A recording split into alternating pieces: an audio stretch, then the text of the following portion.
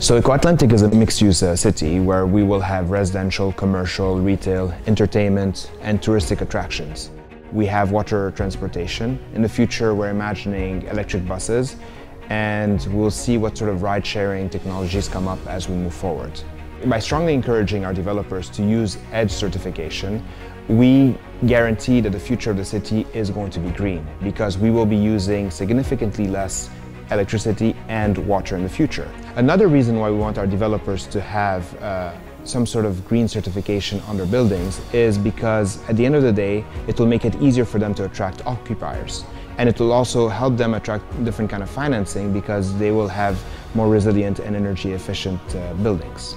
EDGE certification is important nowadays in Nigeria because first, as a developer, I feel I'm encouraged that I've been accepted in the international community while in Nigeria. And it will encourage me for the future because necessarily we need, with the EDGE certificate, it will push us to the better technologies. And this is what we want to offer to our clients.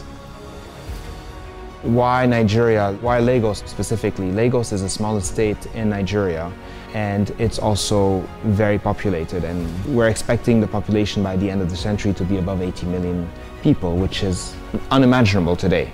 So we do need multiple Eko Atlantics. Today we start with the first one, but in the future we will see different high-density developments that will be propping up throughout Lagos, and these all have to be energy efficient and they have to be green. What most people don't realize is that we're very forward-thinking in Lagos. And when we have the chance to leapfrog, we do that. And this can very easily apply for green certification of buildings.